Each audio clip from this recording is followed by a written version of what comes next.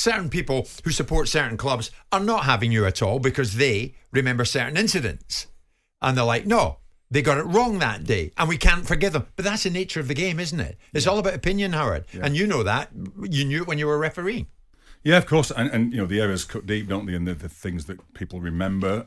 It's interesting. I've been to see most of the clubs since I came into the job in December. I've got around most of the Premier League clubs and quite a few Football League clubs as well. And most clubs tell me that the 50-50s go against them. In fact, every club's told me that. And of course, that can't be the case, can it? Because where do the 50s go? But they're the decisions that people remember. They're the things that cut deep. They're the things that leave an impact. A good decision kind of like just passes away quite quickly and doesn't leave a scar. So that's the world in which we work. We understand that. That's why my job is to try to reduce those errors as much as we possibly can. And when I say errors, I mean those things that are clearly wrong, not the things that are subjective, that that maybe can be interpreted in different ways and aren't necessarily errors, just maybe are perceived as errors. And one of the things I've got to do as well is change the way the referees are perceived, because I think the perception doesn't quite match reality. We need to be better, but I think there's a perception that we're not as good as what. But Howard, sunlight is the best disinfectant. It's no good you running clips of how it works. That's great. That smoothes everyone past the line. Listen, if I push a keyboard and Q gets typed, I assume it works. So I don't assume that I need to know what the binary code is behind it. So I assume you guys are doing a professional job. Yeah. What I want to know is why it doesn't work. What I want you to show me is why the decisions that you guys got wrong were wrong. So I'm not interested in the PR bit of this is how it works. It looks great. We're all professional. We've got APP and not interested in that. I'm interested when it doesn't work.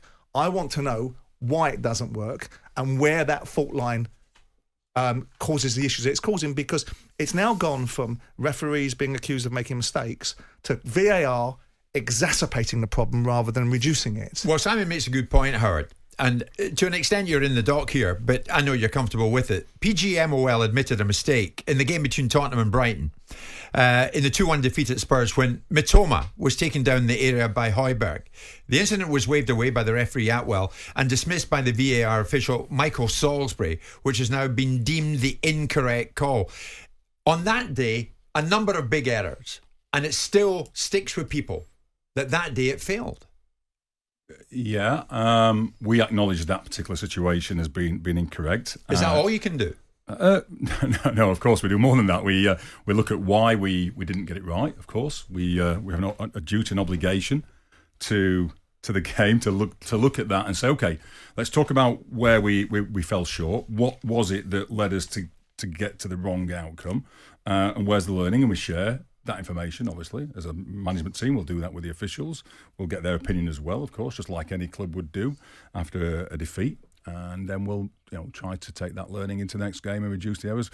We're judged by an independent key match incident panel, so we're not marking our own homework on this. Good point. We'll be graded next year. This panel came in this year for the first time, and the outcomes that are coming out of that panel obviously will be comparable next year on year. It's the first year this year, but my target will be to reduce those errors. Sure. But perfection is impossible, Howard, isn't it? Well, yeah. I mean, it is when you're first and foremost dealing with human beings who are working in a pressured environment. And we strongly believe that by additional training, by them following process, by picking the right people to give the assignments to, the appointments to, will give us a higher likelihood of being successful. But understanding from time to time mistakes will be made. I said when I came into this role that I would acknowledge errors that were really clear. I do it quite a lot in terms of the dialogue to teams when it's necessary. Sometimes we'll do it publicly. Striking that balance of when to make a public acknowledgement is not always easy, I'll be honest. Sure. Because I don't hear people. But that's the battleground. That's the battleground. It's great that you show them how it works. Again, I make the point. The next step surely has to be to show people when it doesn't work, clearly, because they can see it for themselves, but why?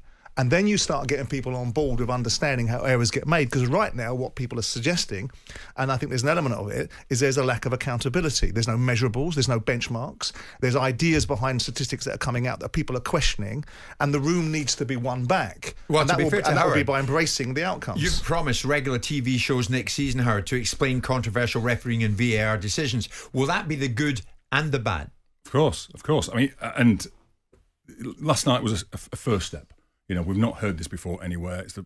We've not seen it in any of the big European leagues where the VAR audio has been played out post-game in this way. We're not able to do it live at the moment, in-game. At the moment, the International FA Board and FIFA don't allow that. Maybe that will change. I'm part of a working group looking to see if we can get the opportunity to play audio out live.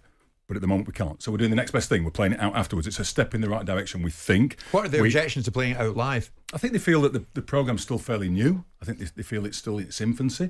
Officials are still developing the way to communicate with each other. I think they're always aware of the need to think about how skilled officials are at communicating in something that's pretty new and ensuring that they maintain their kind of levels of credibility. I think that's understandable. Bearing in mind as well, around the world, people are at different stages of this journey. You know, we've been here for, 4 or 5 years now in the Premier League, and Major League Soccer it's 6 years, in Germany it's 6. Some countries are just coming online now, and if we're going to play it out live, then there's an expectation it's done everywhere in the world. So I think there's a feeling globally that, you know, and you can agree or disagree with that. We're to be clear, we're pushing this. We want as much information out as possible. Last night was the first step. We picked a selection of clips that showed a range of types of incidents because there is some kind of misunderstanding about the basic processes that are applied. Yeah. But we fully understand, this is a bold move, and we fully understand that once you draw that curtain back and open that box, it's open and we have to show everything. Yeah. And we actually want people to understand. On the occasions we get it wrong, and it's less than people would think, but when we do, I'd rather people understand the rationale for why that happened. So that people aren't worried about bias or the integrity of our officials is really high.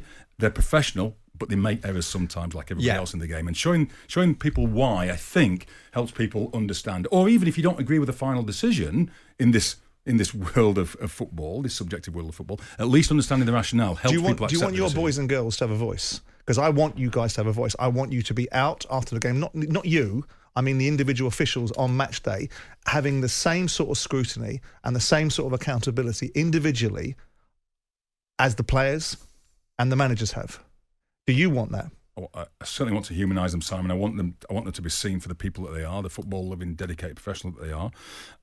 I worry just a little bit about the dynamic of them only being spoken to post-game when something's gone wrong.